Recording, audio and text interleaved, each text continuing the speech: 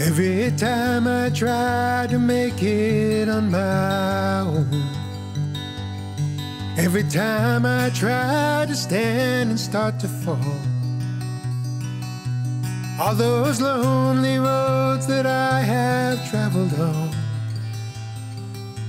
there was Jesus. When the life I built came crashing to the ground, when the friends I had were nowhere to be found, I couldn't see it then, but I can see it now. Well, there was Jesus.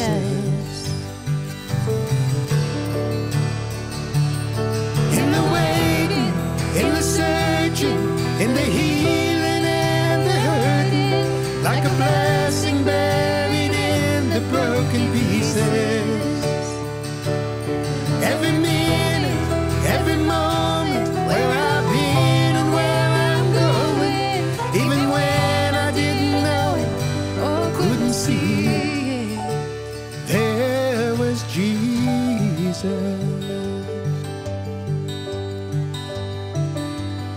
For this man who needs amazing kind of grace, for forgiveness at a price I couldn't pay.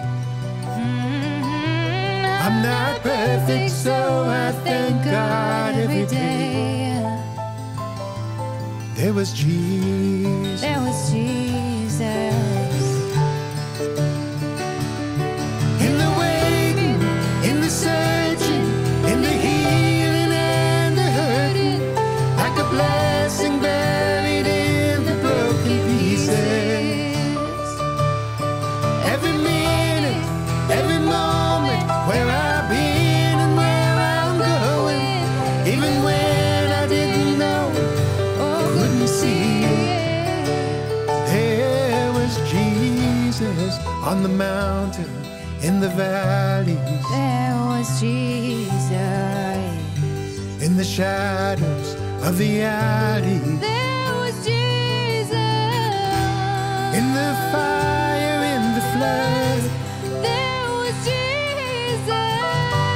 always is and always was.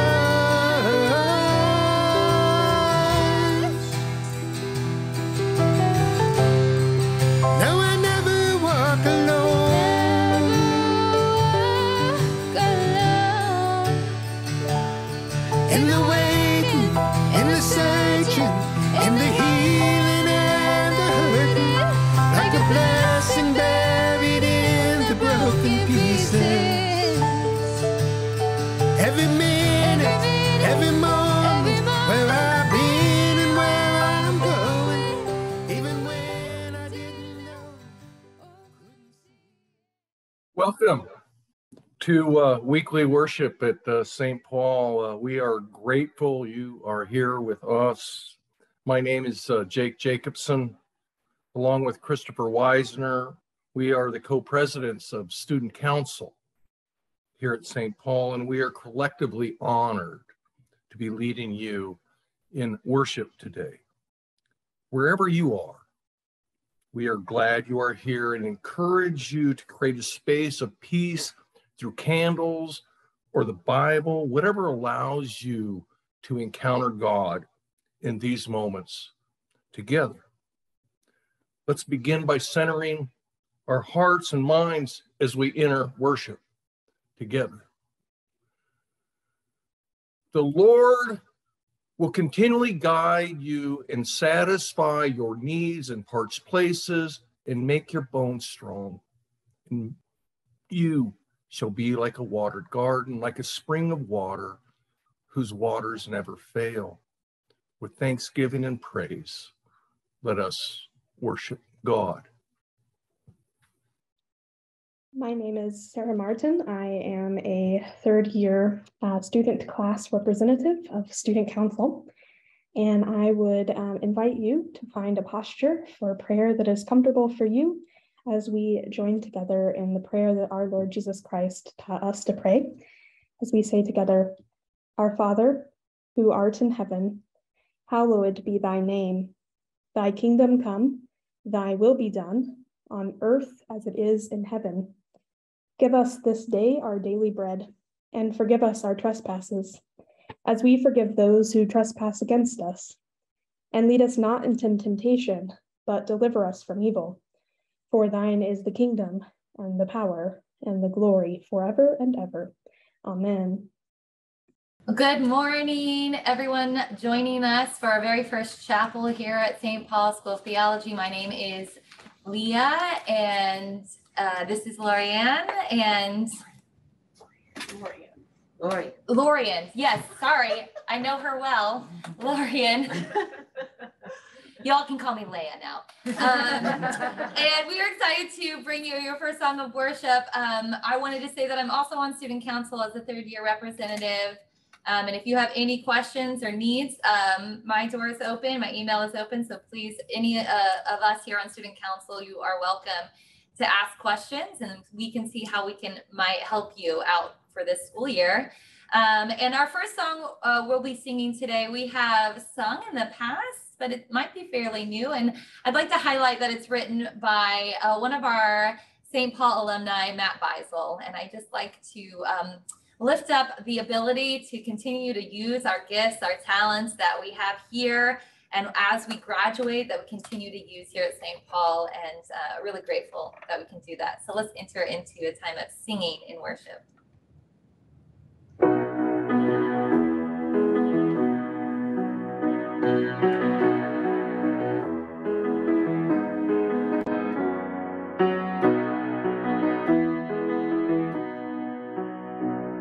There's a peace I've come to know.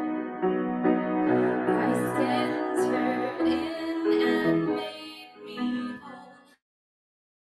I was broken, tired, and worn, but my heart now healed feels strangely warm. There is no shame and no doubt endures. Grace unrestrained in a love assured. There's a peace I've come to know. He's the peace I've come to know. There's a peace I've come to know. Christ entered in and made me whole. I was broken, tired, and worn, but my heart now heals, feels strangely warm. There is no shame and no doubt endures. Grace unrestrained in the love assured. There's a peace I've come to know. He's the peace I've come to know.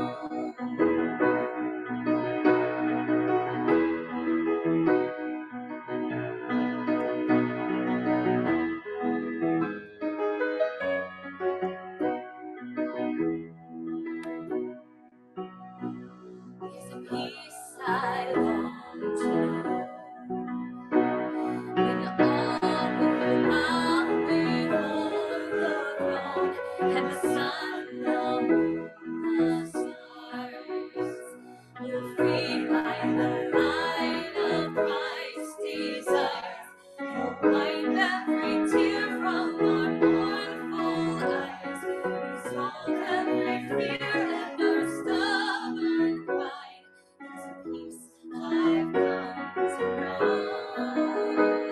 He's the peace I've come to know.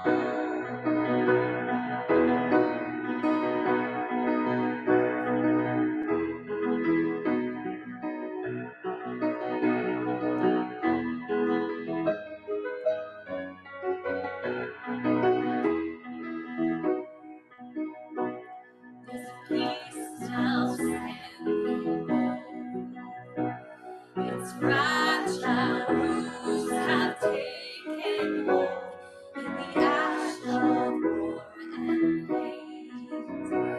Love is breaking through, making all things new. Oh Christ our Savior, oh Christ our Lord, His name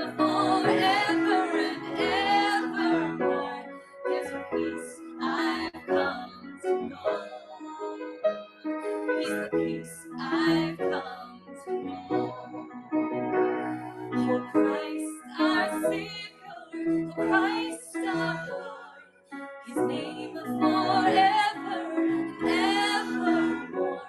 He's the peace I've come to know. He's the peace I've come to know. Good morning, everyone. My name is Tiffany Brewer, and I am a second-year student council member, and I am the treasurer of student council. And this morning, I'm going to be doing an opening prayer as well as our scripture reading. And so if you could please be in prayer posture with me this morning. Holy One, we bless you with all that is within us as we remember your benefits to us. Open our hearts to helping those most in need, that our community and nation may be rebuilt and restored. Amen. Our first scripture reading this morning is from Ecclesiastes 3, 1 through 11. For everything there is a season and a time for every matter under heaven, a time to be born and a time to die, a time to plant and a time to pluck up what is planted, a time to heal and a time to break down and a time to build up, a time to weep and a time to laugh, a time to mourn and a time to dance, a time to throw away stones and a time to gather stones together, a time to embrace and a time to refrain from embracing, a time to seek and a time to lose, a time to keep and a time to throw away, a time to tear and a time to sow, a time to keep silent and a time to speak out, a time to love and a time to hate, a time for war and a time for peace. What gain have the workers from their toil? I have seen the business that God has given to everyone to be busy with. He has made everything suitable for its time. Moreover, he has put a sense of past and future into their minds, yet they cannot find out what God has done from the beginning to the end. Our second scripture set this morning is from 2 Corinthians 8, 1 through 7. We want you to know, brothers and sisters, about the grace of God that has been granted to the churches of Macedonia. For during a severe ordeal of affliction, their abundant joy and their extreme poverty have overflowed in a wealth of generosity on their part. For as I can testify, they voluntarily gave according to their means and even beyond their means, begging us earnestly for the favor of partnering in this ministry to the saints. And not as we expected. Instead, they gave themselves first to the Lord and by the will of God to us, so that we might urge Titus that he has already made a beginning, so he should also complete this generous undertaking among you. Now, as you excel in everything, in faith, in speech, in knowledge, in utmost eagerness, and in our love for you, so we want you to excel also in this generous undertaking. This reading today has been from the NRSV UE edition.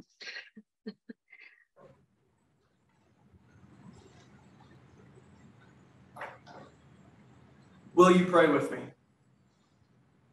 Almighty God, I pray that the words of my mouth and the meditations of all of our hearts and minds be of you, for you, and pleasing to you. Amen.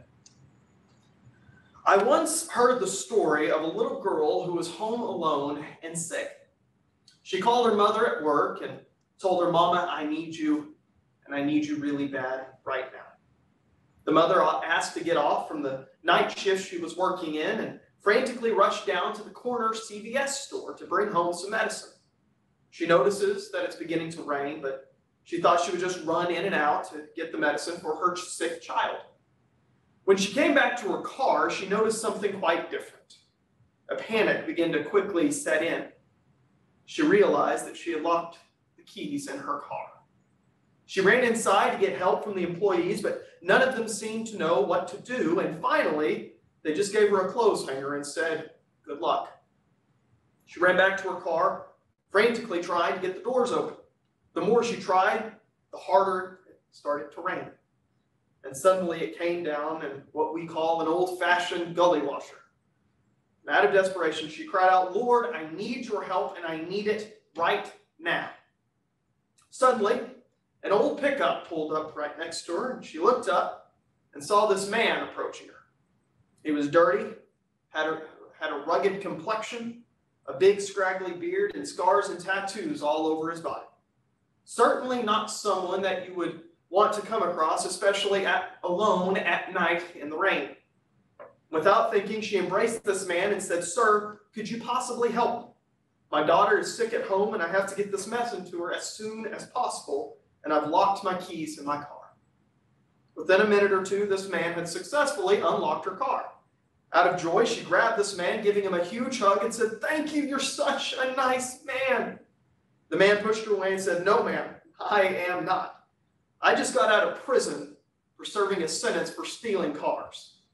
Without any hesitation, this woman looked up to heaven and said, "Thank you, God, for sending a professional." In the name of our Lord and Savior, Jesus Christ, good morning. My name is Corey Shari, and I am one of our second-year representatives serving on our student council for this year. And I'm joining you all from our chapel space here on the Oklahoma City campus of St. Paul School of Theology, where I attend class. It's an honor and a privilege to be preaching for our first chapel service of this semester and of this academic year. As we were first planning this service, Christopher and Jake sent out an email to all of the student council asking for people to be thinking about the parts of service they would be willing to lead. I noticed that the sermon section was blank, so without thinking and letting my ego get the better of me, I instantly sent back a reply saying something along the lines of, "I would love to give the sermon." And as soon as I sent that reply, though, I began to have some second thoughts. I began to doubt what I could say to all of you, my fellow seminary students, let alone our wonderful faculty and staff. Who am I to be preaching in this service? Each of you have your own gifts, talents, and obviously a calling by God for some sort of ministry.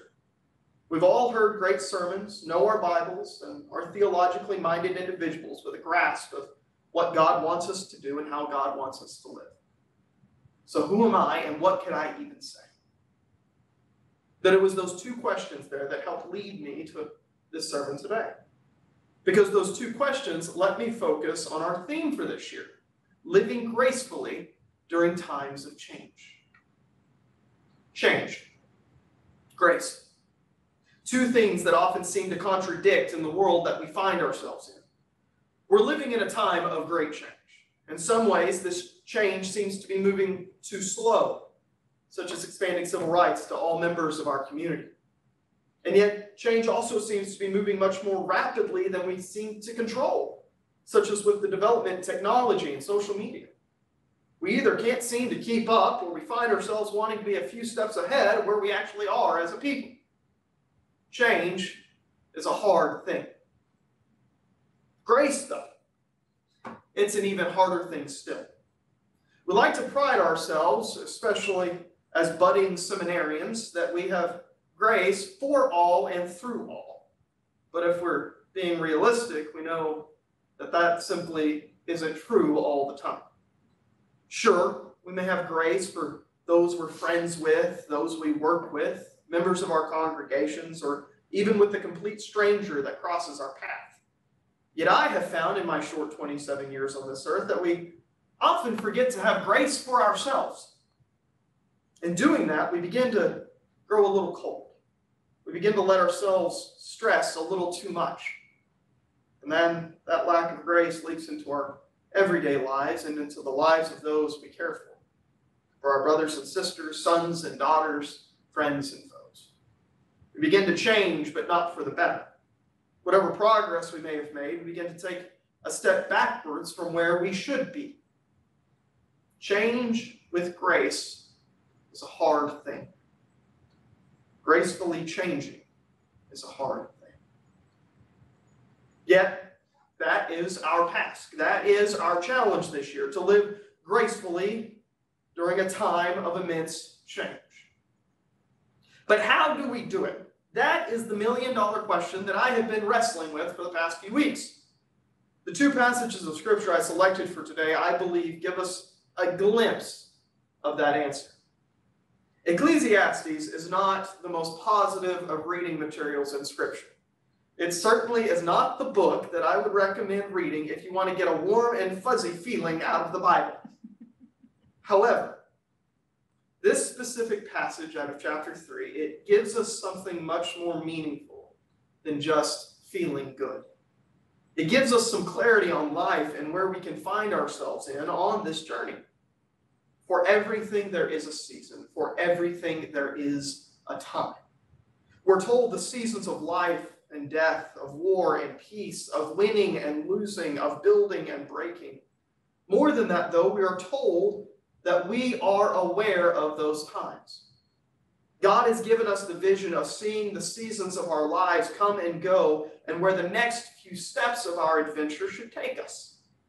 That God has given each of us our own tasks, our own work to do, yet we can't fathom the future of those plans that God has laid.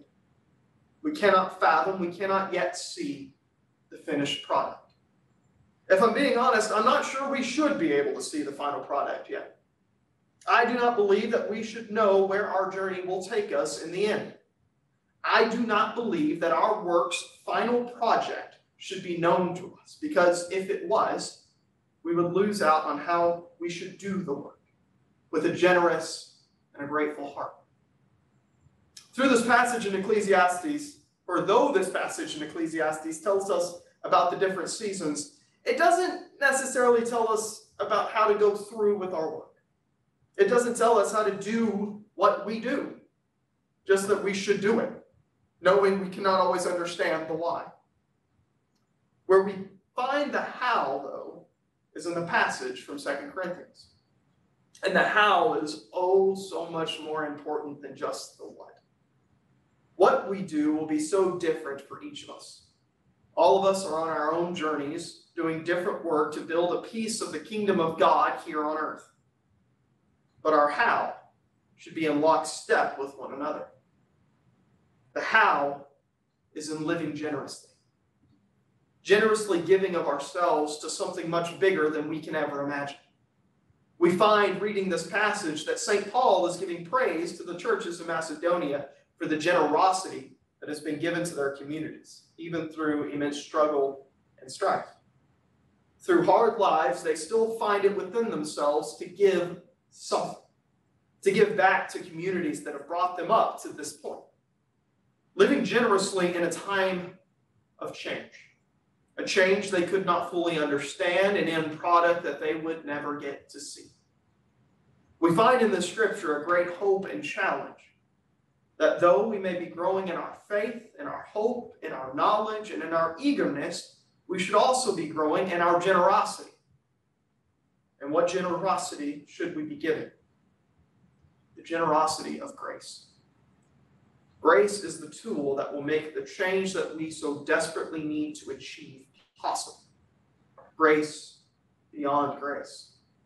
Grace given to our friends and our foes, to our classmates and our professors, to our faculty and our staff, to our congregations and co-workers, to stranger and familiar, and most importantly, to ourselves. In a time filled with change, needed change, grace is the tool. Grace is the gift given to us by God to make our work worthwhile. This change that we will be living this year, going through with one another, requires us to give generously of ourselves to our work, to each other, to ourselves, with a grace-filled heart. We will make mistakes. We will struggle. Life is a struggle. The struggle bus is real, people, despite what we try to convince ourselves. Life is not easy. What makes it so joyful, though, what enables us to get up each morning, even for those 8 a.m. classes, is the hope that we find in God and in each other, believing that we will have grace for one another. So that is my challenge to each of you, students, faculty, staff, alumni, and to any guests who may be joining us, is as we begin and go through this year, understand the season you are in, the work that you are doing, and give and live a life filled with generous grace. Unrestrained grace, generous grace that will lead us to doing good work, doing good change, making change done right.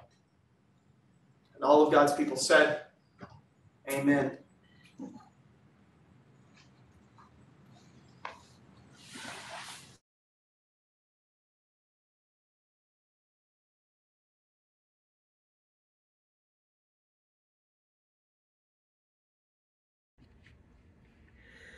Be thou my vision, O Lord of my heart, not be all else to me, save that thou art. Thou my best thought by day or by night, waking or sleeping, thy presence my light.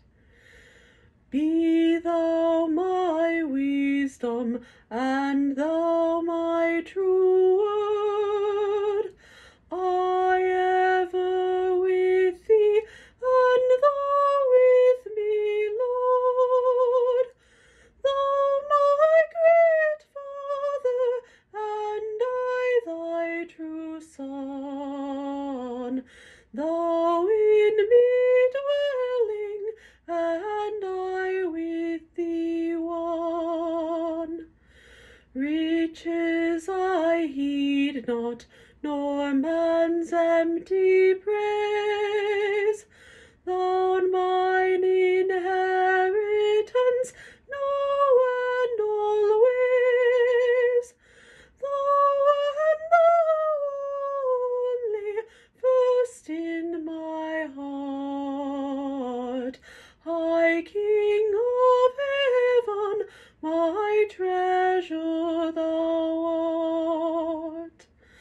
High King of heaven, my victory won, may I reach heaven's joys, O bright heaven's sun. Heart of my own heart, whatever befall, still be my vision, O ruler of all.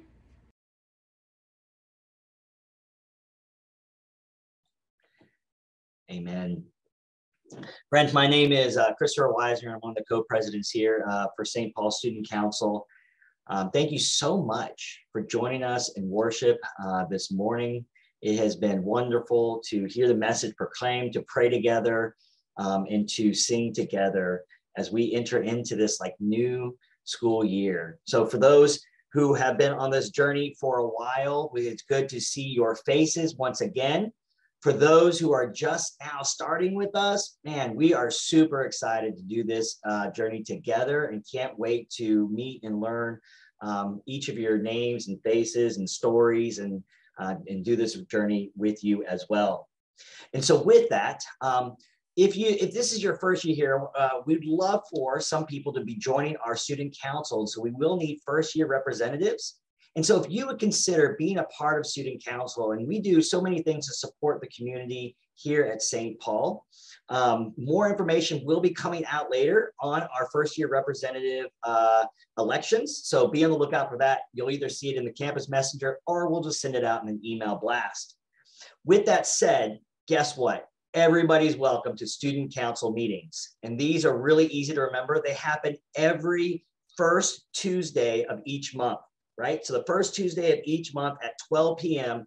also will be broadcasted and put out there as well. But all are welcome to come to share and give feedback and input on how we can continue to grow together as one community as we live forth in these shifting seasons, right? Because it's really hard to live generously if you're all by yourself on this journey, right? And so I would like to close us in prayer. If you would pray with me.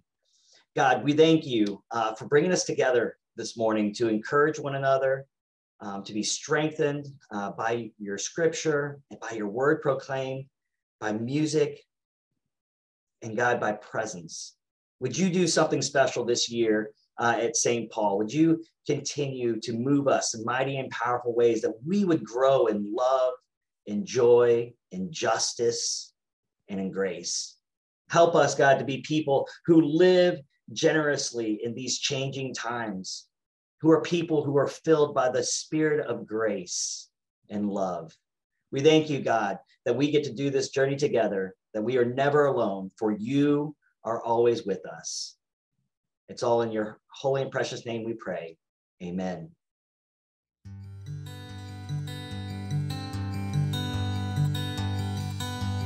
Every time I try to make it on my own, every time I try to stand and start to fall, all those lonely roads that I have traveled on,